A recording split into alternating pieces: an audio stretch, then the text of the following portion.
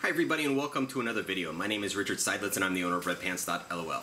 Today I'm changing the oil on an Aston Martin DB9. This is quite a bit different than the V8 Vantage that I've shown in the other videos because it is a V12 first and foremost, and also it's a wet sump oiling system.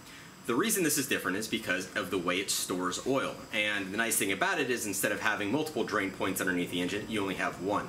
However, the oil filter itself is a lot more difficult to get to, which means we have to actually remove the throttle body on the left-hand side to get to it. So that's the driver's side in US cars. And I'll show you that momentarily, but when you get the oil change package, which is something that I supply on Redpants.lol in the store, it does include everything you need. So it does have an oil filter. This plastic baggie is Aston's own wrapping, so don't look at me for that. The O-ring that I supply is necessary for the throttle body that we'll be removing to get to the oil filter. This is an identical O-ring to the one that we're going to be removing. However, I get it from a third party, so I don't call it OEM. It is identical in every way, but I will not call this an OEM O-ring because I don't get it directly from Aston Martin. The last thing is that we have a drain plug, and like the V8 drain plug, it does have that rubber washer built in, that gasket built into it, which is why we do replace the sump and drain plugs on these cars. So the process isn't terribly difficult. We're going to be raising the car off the ground, which I have videos and DIYs for that. It's the same as the Vantage. And then we're going to be getting under the engine to remove the drain plug, which lets all the oil out. You don't have to remove the under tray to do this, which is nice because there are about 20, and I'm not exaggerating, 20 bolts holding the under tray on the damn car. So, count ourselves lucky. So aside from that, the hardest part is getting to the oil filter itself. It's a very tight space, so getting it out of there may also prove difficult, but we're about to show you how. Okay, the first thing that we want to do is to open up this oil cap. The reason is because next we're going to be draining the oil out of the system. This is going to allow us to do everything without having a bunch of oil gush out everywhere. Especially if you go for the oil filter, which is still going to have oil in it, this will help us reduce the amount that comes out of there. So all we do is we open that up, set the cap aside. This is going to allow a smooth pour of the drain fluid, or the oil as it drains out. Now we're underneath the car, and in the second under tray, the first under tray we don't actually have to remove. The second under tray, you have these two large holes on either side with the exhaust manifolds up there, and in the middle of them you have the drain plug hole. So the nice thing about this is because it has this hole right here, you don't have to actually remove the under tray. So this is a 15 millimeter nut 15 millimeter socket that's going to be needed for this. All you have to do is pop that out and the oil will flow. So in order to get this air duct out of the way, we need to remove this clamp. It's pretty easy to do. You just need a very tiny flathead screwdriver, kind of like this one. And all we're going to do is put it in the end here and sort of pop it up like this. And that's it. You can see that there are these teeth on here that bite down on the end of this when we press it back together. And I'm going to try to do it just like this. Usually it's easy if you use like a set of pliers or something and gently put it together, but that's it. So let's go ahead and pop that back off again, like so. And now that clamp is loose, and we can go ahead and work this off. Alright, so it may be easiest to use that flathead screwdriver to pry this out. You can see there's this little ridge right here that the inlet duct sits in, and it can be difficult to unseal this, especially with how tight everything is. If you use this and you can gently get the tip of the screwdriver in and sort of pop it open and pry it loose and work around, just be careful not to tear this up. You just want to be really careful because you are, you know, prying at stuff with metal. But what I'm going to show you now is down here you can see that this comes out of here, and that's not a problem. I'm just pointing it out because you want to make sure that when we reassemble everything, this hose gets reconnected. So that's something to keep in mind. It's just fine if it does come loose. But the next thing I'm going to show you is why there is such a huge demand for the catch cans that we're developing right now. All this oil. You can see there's oil sitting in here, and actually I'm looking in here and I can see oil down there. So I'm going to reach down here real quick, and you can. I'm actually scooping up oil. So there it is, nice and clean, and there's oil on it again. There's a puddle of it sitting in one of these ridges down here. So that is something that's a bit of a concern. that a lot of people have expressed. That's why it's one of the things we're doing with this DB9 is we're actually using it to develop our catch cans and do some final fitting and stuff like that. So hopefully those will be ready for us soon. But this is something I wanted to point out is this oil buildup in here. Don't be surprised if you had that. If you have this, it's very common. So now that we have this inlet removed, we are going to get rid of this throttle body. There are 4 8mm bolts. They're a lot easier to access with a socket when you remove this inlet, so that's why we did that. We pulled this out of the way, and as you can see, I've loosened this. I haven't pulled them out yet because I didn't want the throttle body moving, but it's now, I can now access these with a socket to remove them, just like that. So we're going to go ahead and remove these 4 bolts so that we can pull the throttle body out of the way. Alright, next step is to get down to that filter. You can see our throttle body's out of the way. The O-ring is there. We're going to be replacing that. That's the original one. Don't really care about it at the moment. You can get rid of that because we don't really need it. It'll keep it from falling out. They're pretty good at staying put though, so it's not a huge deal. But down there we see the oil filter. I'm going to be reaching down there with a set of these handy dandy oil filter wrenches.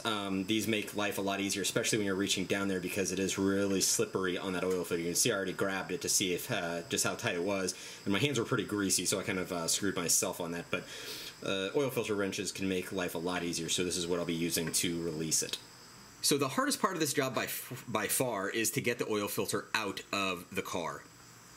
A couple of tricks that I recommend is, first off, put some paper towels down underneath the oil filter itself. It's sitting right above the steering rack, so you can put some paper towels on top of the steering rack, so as you pull the oil filter out, it'll be able to absorb a lot of the spilled oil. There is going to be spilled oil because it is full of oil and it's sitting in an angle. So as soon as you open up the seal, as soon as you break that seal by loosening up that oil filter, oil is going to come out. There's nothing you can do about it. This is even after we've drained the oil from the system because of the way the oil filter is positioned. So to get the oil filter itself out, you have a lot of hoses and things in your way. You've got like these rubber hoses, you've got a metal hose, you've got a plastic hose. There's some more hoses down there you can't see at this angle, but trust me, you'll see them when you have to do this. The best way to maintain control over the filter is to actually stick your finger into the filter, inside of the hole that's in the center of it. You can put your finger in there and there's a little bit of a lip on the inside that you can grab, and that will allow you to pull, to basically use your finger inside and your thumb on the outside to maintain control of the oil filter. It's going to be covered in oil, it's going to be slippery, it's going to be hard to maneuver. That's by far the best way to get it out that I have found. The other trick is that right here there's an 8mm nut holding this hose in place, this plastic tube. I think it's plastic, I think it might be aluminum. You can remove this 8mm nut and set it aside, and you don't have to pull this all the way off. You can let it move, but this movement allows you to better pull the oil filter out of here. This is going to be something that, even though it's only about, what, 3/4 of an inch, it gives you the clearance you need to get the filter out. So that's something I highly recommend doing as well. Now we're going to be putting our filter in the car. One of the things that you should do whenever you install any oil filter is to actually lubricate the rubber gasket that's in here. All you need is a dab of oil, and it's just a tiny amount. All you're doing is making it just moist enough so that when you're installing this and screwing it against that metal, it's not going to bind up and create a wrinkle in the seal. By doing that tiny bit of lubrication, and like I said, all you need is just a tiny amount just to make sure that there's that nice slick surface. That's going to make sure that that rubber slides against that metal to create a perfect seal.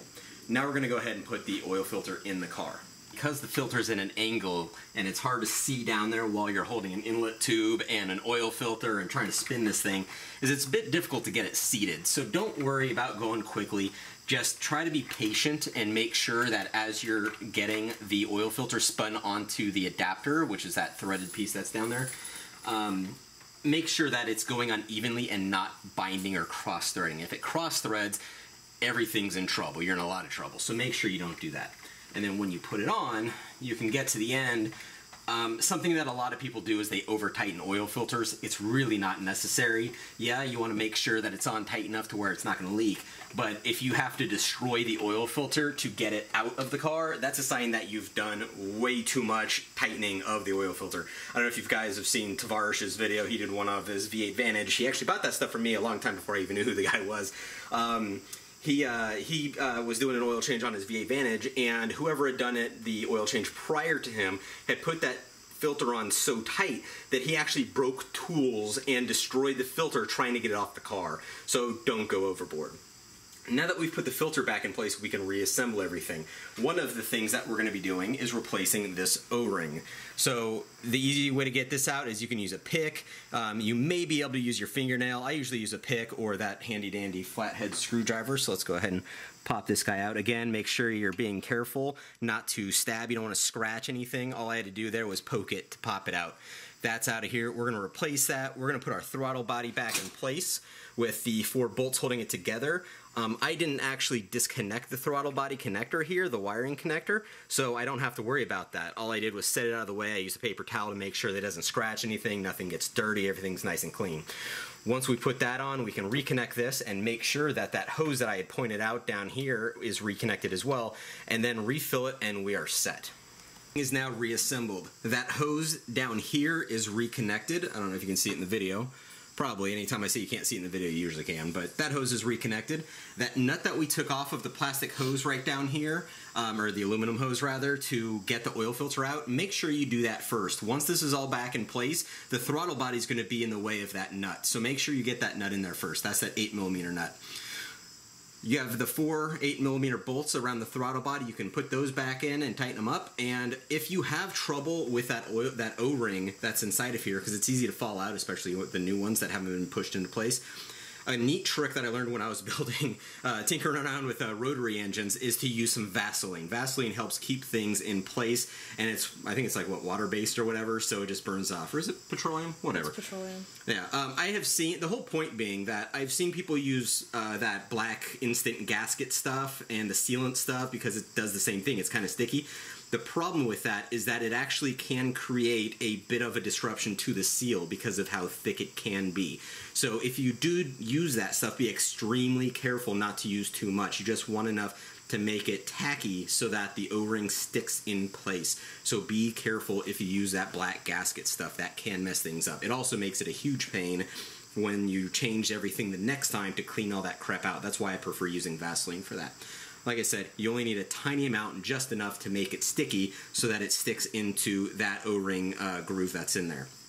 Once the throttle body is back in place with those 8mm bolts back in, you can push this in and pinch that clamp back together. Again, make sure that everything is connected, including that hose, the end that came out the bottom, and then we can go ahead and fill up our oil. And of course, make sure that the drain plug underneath is full. You want to, or is nice and tight. If that's not in there, well, your oil's just going to go out the bottom, and we don't want that. So it takes about 10 quarts. Make sure you check the owner's manual for your car. There is a bit of a variation. There's also that whole issue with the old dipstick. Make sure you have the current one. The original one had markings that were in the wrong place, so people were not putting enough oil into their cars. So the DB9 actually had some issues with the engines popping due to oil starvation because of the dicks. Oh my god. The dipsticks. The dipsticks. Can we edit this? The dipsticks saying that there was enough oil when there wasn't. But we go ahead, we fill up the oil in here. It's about 10 quarts. Again, make sure you check your owner's manual for the exact amount necessary, and that's all there is to it. So, if you have any questions, please feel free to email me, rich@redpants.lol, or use the contact page of my website, redpants.lol. In the, I think it's the About section, there's a contact page. Most of you guys are pretty good at finding it, so if anything, explore the website, see if there's anything on there that you like or that you're looking for. I'm always trying to get more of these. I'm a bit behind lately because I've had so much on my plate lately, and we've been doing a lot of stuff behind the scenes to do some really cool projects. And I'm finally getting around to posting some DB9 material. I know it's something that a lot of people have been asking for a very long time, so I apologize for the wait. But again, if you do need any of the supplies to do this work, please order them from Redpants. That is what, those sales are what fund all these videos. As you can see, I don't monetize any of my DIY videos on YouTube. I don't try to make money off of those because I don't want to see ads on my instructions. That's just silly. So all the videos are supported by sales from the website. So thank you to everybody that's been supporting everything that we've been doing. Thank you to my girlfriend Claire. She's behind the camera. She, like I said in my blog post, she doesn't want to be on this side of the camera even though she's way prettier than I am, but she's been doing a tremendous amount of work to help me keep things going and to help build up Redpants to be even better than it's been already. So thank you for joining me. I'll see you next time.